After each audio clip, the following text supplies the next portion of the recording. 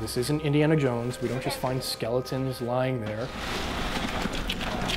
This discovery is quite different, where the fossils were just lying there on the surface.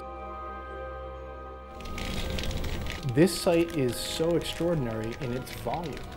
We have 1,500 fossils discovered in just a couple of months of work, and a lot more fossils down there still to be found.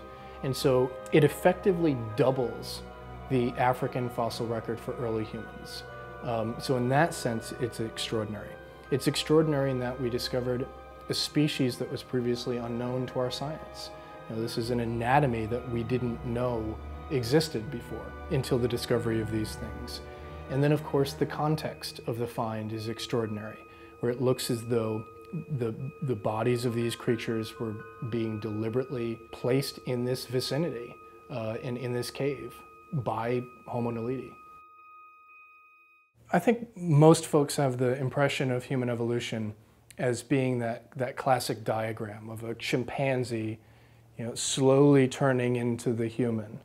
And there's this idea that everything happened in lockstep. And that's not how evolution works. Instead, what we find are mosaic patterns.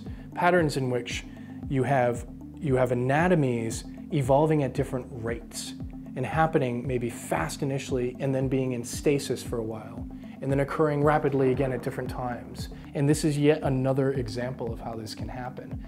And it tells us that during the evolution of humans, there were all sorts of different experiments going on. These are bones of human ancestors. They're really special. They're rare. And they tell us not only about what they were like, but they fill in the story for why we are the way we are today.